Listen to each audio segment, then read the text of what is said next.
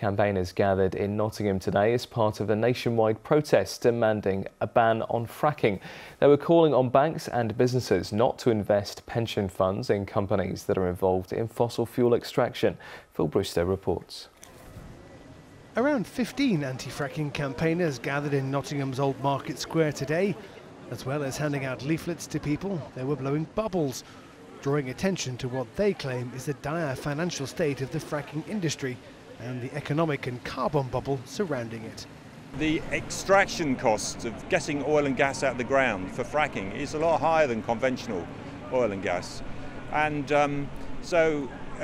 if the price of oil and gas isn't high enough, they simply can't make enough money. Fracking involves drilling down into the earth before directing a high-pressure mix of water, sand and chemicals into the rock to release shale gas. In recent years, some companies have applied for permission to conduct seismic surveys in parts of Nottinghamshire to see if shale gas is present.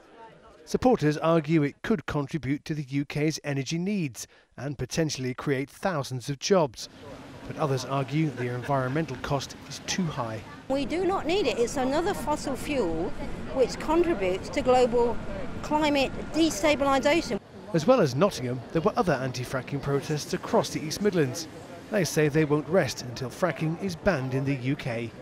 Phil Brewster, ITV News, Nottingham.